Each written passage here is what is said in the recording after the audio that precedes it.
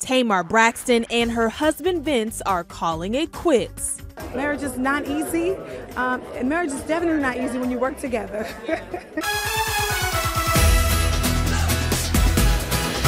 There's a lot of things that is going on in my relationship and me being close to this music industry.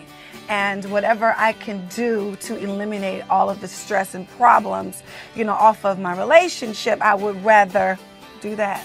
Protect what's more important. Yeah. Got it. That was Tamar telling ET last month that she's retiring from her recording career to protect her marriage. Still right by your side through everything that you went through. Now a source tells us the blind singer has filed for divorce from her husband of nearly 9 years. Quote, "There has been trouble with the two of them for some time, and it came to a head." If it's not broke, don't fix it. Who's it not broke for? Broke for you. So fix it. You're hard to manage. Who say that to their damn wife?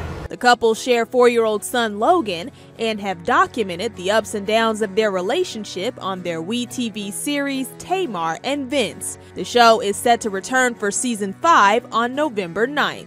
I don't want to end up like my parents.